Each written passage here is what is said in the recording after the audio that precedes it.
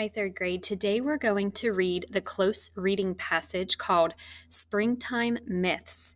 Each day this week we're going to get a different passage and we're going to read it very closely, more than one time, and looking to learn something new about the passage each time we read. So, here is Springtime Myths. Myths are false stories that many people think are true. Luckily, some myths can be tested using science. Thanks to science, spring myths about lightning, rainbows, and eggs have been busted and proven false. Have you heard that lightning never strikes the same place twice?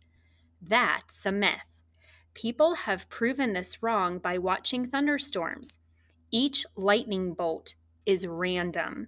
There is no pattern or way to know where it will strike. That means it could hit the same place twice. In fact, some places have been struck many times. The Empire State Building, for example, is hit by lightning about 25 times per year. Lightning even hit the Sears Tower 10 times in one day. Another spring myth says that leprechauns hide gold at the end of a rainbow. This myth is false because leprechauns aren't real.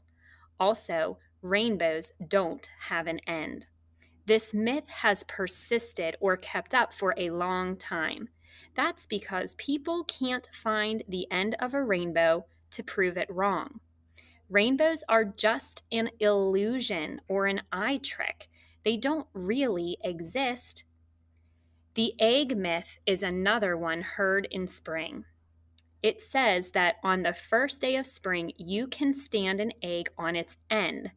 On that date, day and night are almost equal. The sun shines right over Earth's middle.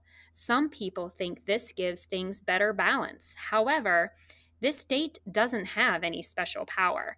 You can stand an egg on its end any day of the year.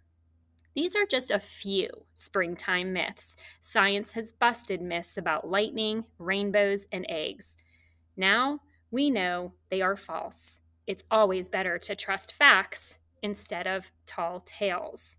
And here's a photograph with a caption that says, "The Empire State Building above has a metal lightning rod on top of it.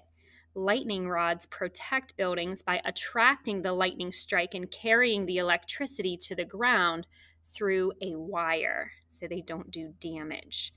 All right, now if you look at the second page, we have a couple questions that we should read after, or that we should answer after our read. It says use evidence from the text to support your answer.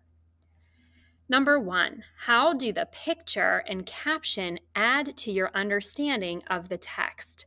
Use evidence from the text and the text features to support your answer. Well, third grade, there was only one picture and caption in this passage. So ask yourself, how does that add to your understanding of what's being mentioned in the text? And number 2, in the second paragraph, the author claims that during a thunderstorm, there is a chance that lightning could hit the same place twice. What evidence or examples from the text did the author include to support this claim?